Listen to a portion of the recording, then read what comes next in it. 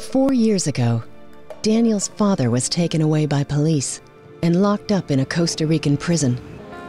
Like so many men in this community, he'd fallen into selling drugs as a way to help his family escape poverty.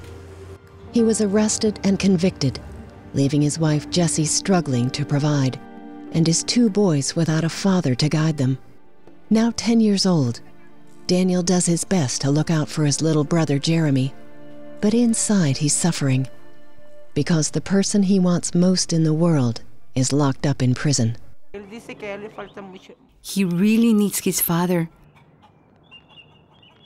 Daniel really needs his dad here with him. Daniel remains sad and withdrawn. He's lost interest in school and in other things he used to enjoy. He doesn't play much with other kids. He spends most of his time taking care of Jeremy, who struggles with many issues of his own. He's 7 years old, and he sometimes fights with me. He doesn't behave. He never stops moving. Jeremy is a sweet and affectionate boy. He loves going to school, but his constant state of hyperactivity is so extreme that teachers cannot handle him. Jessie is at the breaking point.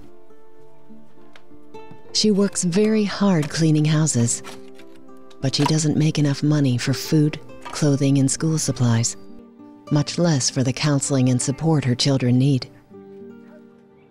We spent 2 months where I had to tell the boys, either we buy school supplies or we eat. Because with my pay, you buy one thing or another. Jessie can't afford a proper house for her family, so the 3 of them live together in a concrete shack surrounded by junk. The space barely holds a bunk bed, a tiny table, a stove, and a bathroom. There's no privacy, no room for the boys to play safely.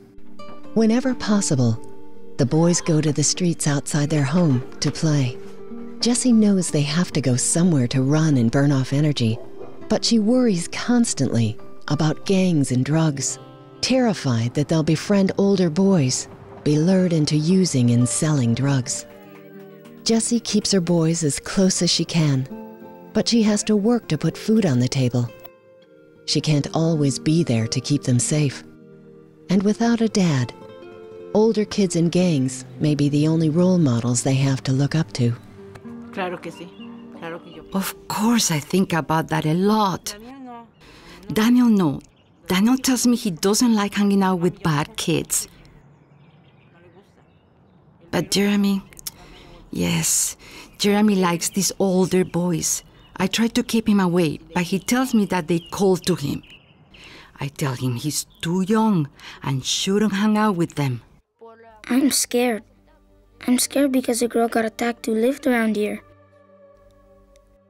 I don't like to hang out with those people. It's very bad. Daniel's future is at risk. For now, he turns away from gangs, but he also shuts out his mother and teachers. He cannot focus in school. He is burdened with an emotional pain he does not know how to express.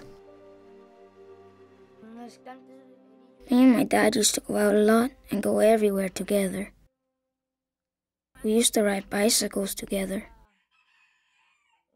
Or he would take me into town to look for things, and he would buy stuff for me.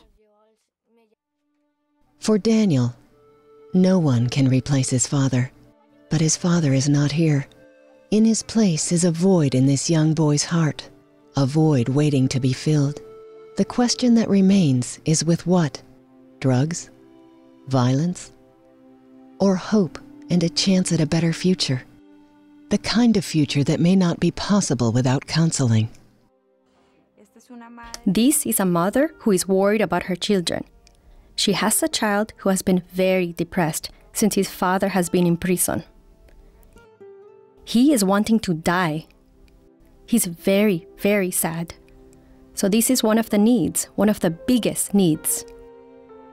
Innocent children should not have to pay for the crimes of their fathers. Be the one to bring hope to a child like Daniel through your faithful support.